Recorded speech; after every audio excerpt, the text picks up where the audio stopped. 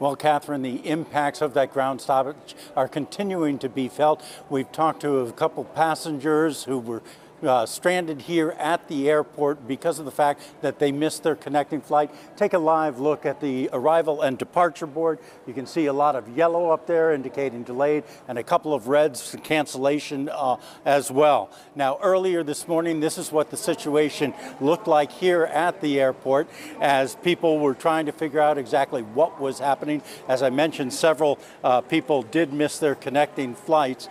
Now, the airlines that were impacted by this ground stoppage were American, Delta, also United, and Allegiant, 3 of the 4 flying out of New Hampshire.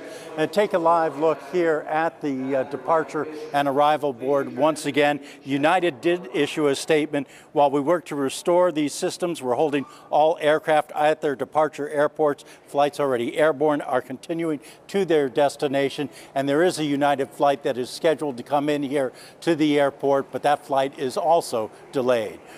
At the Manchester-Boston Regional Airport, Ray Brewer, WMUR News 9.